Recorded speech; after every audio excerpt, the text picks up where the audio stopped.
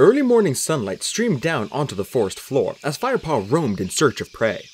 2 moons had passed since he had begun his training. He felt at ease in this environment now. His senses had been woken and educated in the ways of the woods. Firepaw paused to sniff the earth and the cold, blind things that moved within it. He caught the scent of a 2-leg that had wandered the forest recently. Now that Greenleaf was fully here, leaves were thick on the branches and tiny creatures were busy beneath the carpet of leaf mold.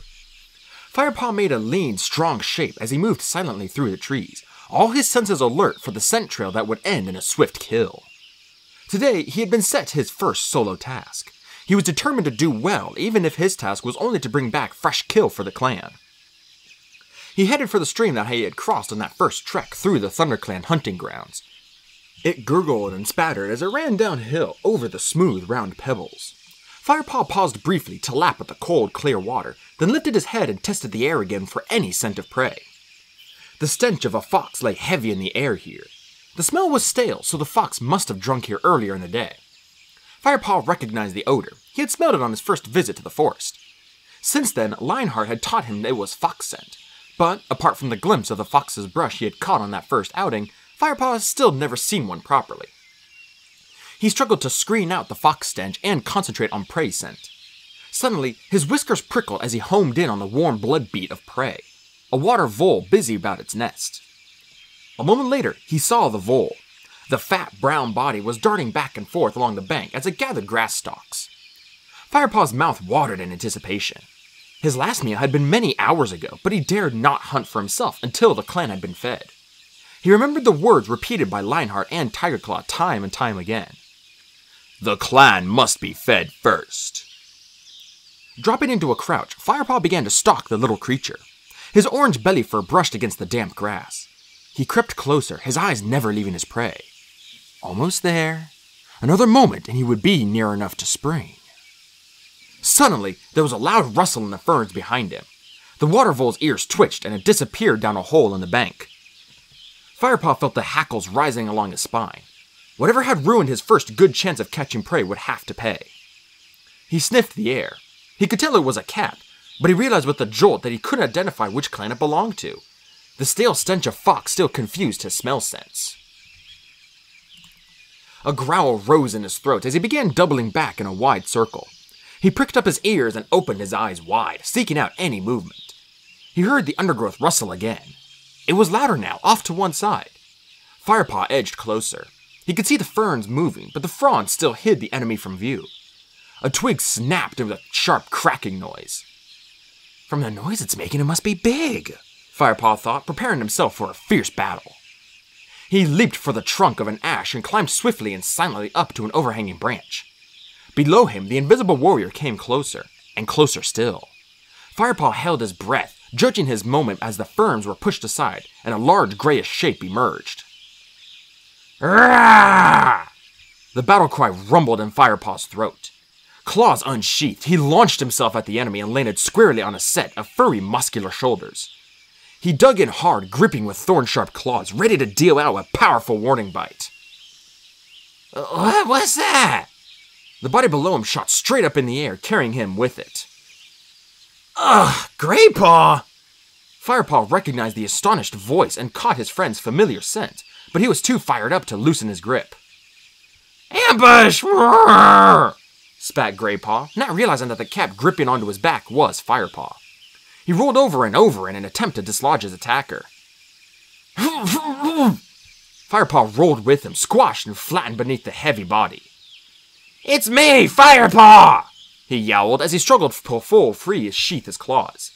Rolling away, he sprang to his feet and gave himself a shake, which rippled all the way along his body to the end of the tail. Greypaw, it's me! He repeated. I thought you were an enemy warrior! Greypaw rose to his feet. He winced and shook himself. It felt like it, he grumbled, twisting his head around to lick his sore shoulders. You've raked me to shreds. Sorry, Firepaw mumbled. But what was I supposed to think with you creeping up on me like that?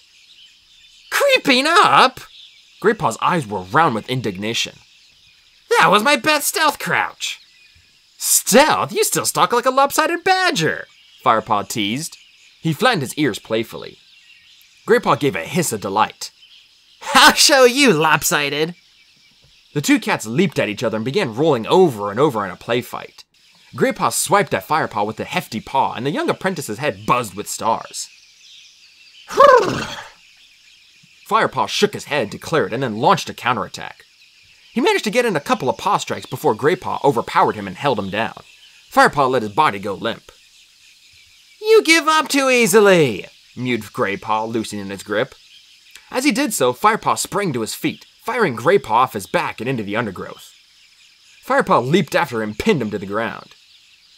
Surprise is the warrior's greatest weapon, he crowed, quoting one of Lionheart's favorite phrases. He jumped nimbly off Graypaw and began to squirm around in the leaf litter, enjoying his easy victory and the warmth of the earth against his back.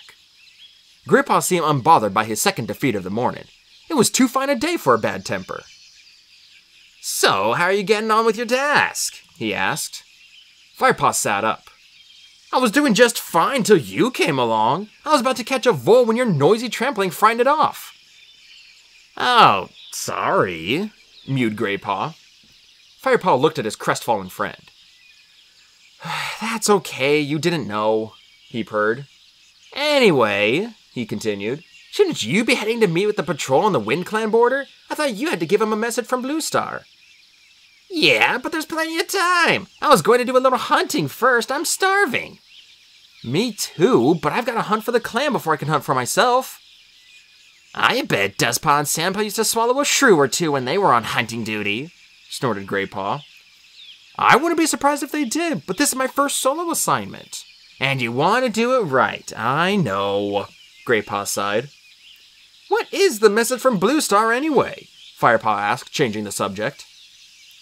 She wants the patrol to wait at the Great Sycamore until she joins them at Sun High. Seems like some Shadow Clan cats have been prowling around. Blue Star wants to check things out. You'd best get going then, Firepaw reminded him. The Wind Clan hunting grounds aren't too far from here. There's plenty of time, answered Graypaw confidently. And I suppose I should help you out after losing you that vole. It doesn't matter, Firepaw mewed. I'll find another. It's such a warm day, there should be quite a few out and about. True, but you still have to catch them. Graypaw nibbled at her front claw, stripping away off a piece of the outer sheath thoughtfully. You know, that should take you until way past Sun High, maybe even till sunset. Firepaw nodded without enthusiasm as his belly gave a rumble. He would probably have to make 3 or 4 hunting trips before he had caught enough prey. Silverpelt would be in the sky before he got a chance to eat. Graypaw stroked his whiskers. Come on, I'll help you get started. I owe that at least. We should be able to catch a couple of voles before I have to get going. Firepaw followed Graypaw upstream, glad of the company and the help. The fox stench was still in the air, but it smelled suddenly stronger. Firepaw paused. Can you smell that? He asked. Graypaw stopped and sniffed the air too. Fox. Yeah, I smelled it earlier. Doesn't it smell fresher to you now, though? Firepaw asked. Graypaw sniffed again, opening his mouth slightly. You're right, he murmured, lowering his voice. He swiveled his head to look across the stream at the bushes in the woods beyond. Look! Firepaw looked. He saw something red and thick-haired moving among the bushes. It stepped into a clearing into the undergrowth, and Firepaw saw a low body, glinting red in the dappled sunlight. Its tail was heavily furred and had a long, narrow snout. So that's a fox? Firepaw whispered. What an ugly muzzle! You could say that again, agreed Graypaw. I was following one of those when we first met. More likely it was following you, you idiot, hissed Graypaw. Never trust a fox. Looks like a dog, behaves like a cat. We must warn the queens that one is straight into our territory. Fox are as bad as badgers when it comes to killing young kits.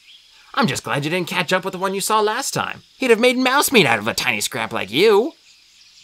Firepaw looked a little put out, and Graypaw added. You'd stand a better chance these days, though. Anyway, Blue Star will probably send a warrior patrol to scare it off. Put the queen's mind's at rest.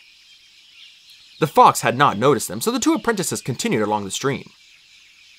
So, what does a badger look like? Firepaw asked as they prowled along, sniffing to either side. Black and white, short legs. You know one when you meet one. They're bad-tempered, lumbering animals. They're less likely to raid the nursery than a fox, but they have a vicious bite. How do you think old Halftail earned his name? He hasn't been able to climb a tree since a badger bit his tail off. Why not? Scared of falling. A cat needs his tail if he wants to land on his feet. Helps him spin in midair. Firepaw nodded in understanding. As Firepaw had predicted, hunting was good that day. Before long, Graypaw had pounced on a small mouse and Firepaw had caught a thrush. He quickly took its life. No time to practice killing techniques today. There were too many hungry mouths waiting back at camp. Firepaw kicked earth over the prey so it would be safe from predators until he came back for it. Suddenly, a squirrel broke cover. Firepaw burst into action. "After it!" he called, pelting at full stretch over the springy woodland floor with Graypaw at his heels. They slid to a halt as the squirrel scampered upward into a birch. "Lost it!" Graypaw growled in disappointment. Panting, the two cats stopped to catch their breath. The acrid stench that hit their mouths and noses surprised them. "The Thunder Path," Firepaw mewed. "I didn't realize we'd come so far." The two cats edged forward to peer out of the forest at the great, dark path. It was the first time they had been here alone. A trail of noisy creatures growled along the hard surface, their dead eyes staring straight ahead. "Yuck!" Graypaw snorted. "Those monsters really stink." Firepaw twitched his ears in agreement. The choking smells made his throat sting. "Have you ever been across the Thunder Path?" he mewed. Graypaw shook his head. Firepaw took a step out of the cover of the forest. A border of oily grass lay between the trees and the Thunder Path. He crept slowly out onto it and then shrank back as the stinking monster hurtled past. "Hey, where are you going?" Graypaw mewed. Firepaw didn't answer.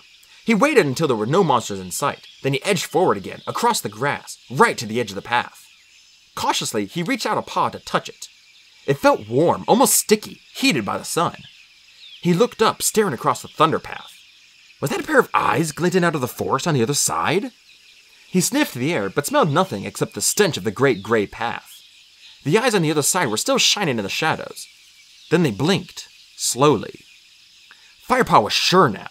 It was a Shadow Clan warrior, and it was staring straight at him. "Firepaw!"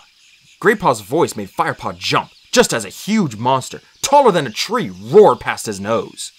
The wind from it almost toppled him over. Firepaw turned and ran as fast as he could back into the safety of the forest. "You mouse-brained fool!" spat Graypaw. His whiskers trembled with fear and anger. "What were you doing?" "I just wondered what the Thunder Path felt like," Firepaw muttered. His whiskers were trembling too. "Come on," hissed Graypaw edgily. "Let's get out of here." Firepaw followed Graypaw as he leapt away back into the forest.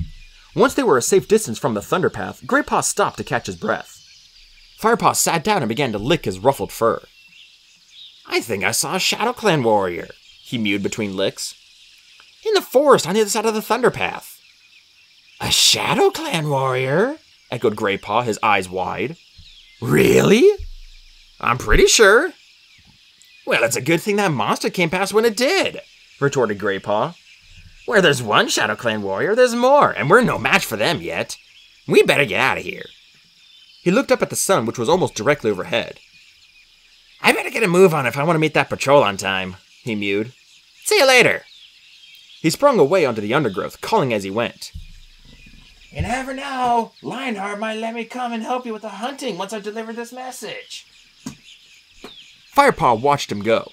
He envied Graypaw, wishing he were off to join a warrior patrol. But at least he'd have something to tell Dustpaw and Sandpaw when he returned to camp. Today, he had seen his first Shadow Clan warrior.